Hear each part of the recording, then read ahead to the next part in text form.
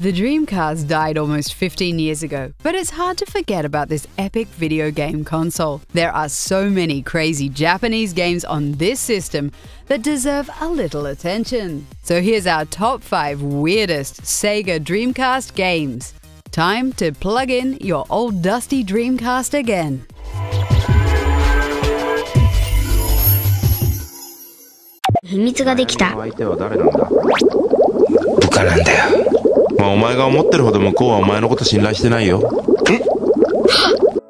Okay, let's start off with a familiar one. Seaman is one of those crazy Japanese games that actually came to the West. In fact, good old Leonard Nimoy did the voiceover for the narrator in this game. You'll witness before you a phenomenon like no other, a man of the sea, Seaman. In Seaman, you nurture a hybrid between a fish, a frog, and a human that inhabits a virtual aquarium. Your tadpole will grow into quite a humorous friend if you're doing a good job. That, of course, means chatting with your Seaman all day long. Hey, Seaman, don't play that. Tomorrow. We'll talk again tomorrow.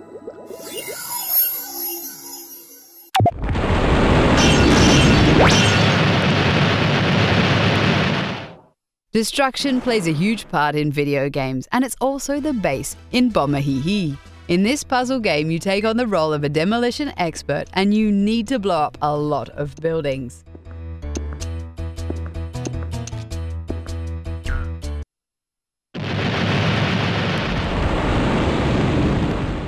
The game is almost entirely playable in English because it was supposed to come out in the West too.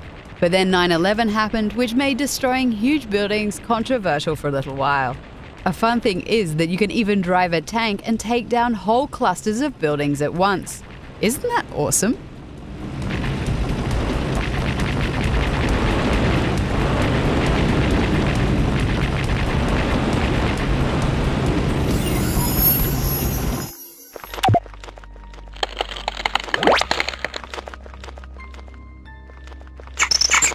LOL, lack of love made evolving virtual creatures cool years before Spore came out.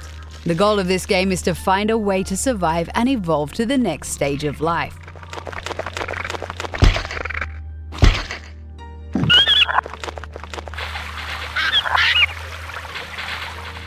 Lack of love has a strong but subtle message about the way we humans treat our planet. But the game has also a less serious aspect, like a button dedicated to pissing. Yup, it's Japanese all right.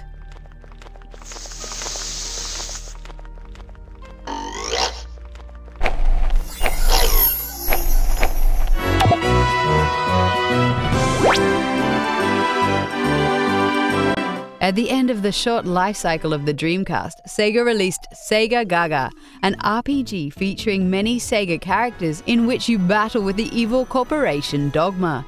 You'll quickly discover that Dogma is just a metaphor for rival Sony, who pushes Sega out of the console business.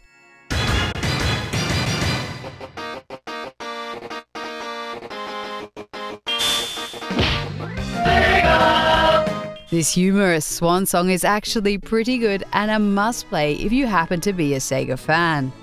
The game was only released in Japan, but fortunately a fan translation is out there to help you.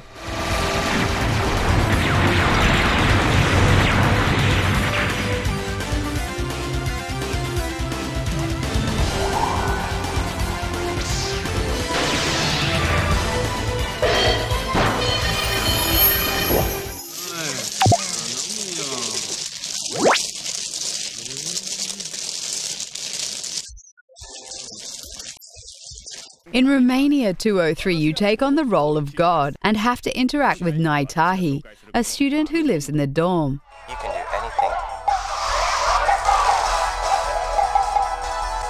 Nai is living a mediocre life and it's your task to make his life more meaningful. You do this by reading his diary, moving around things in his room while he is gone, and throwing balls.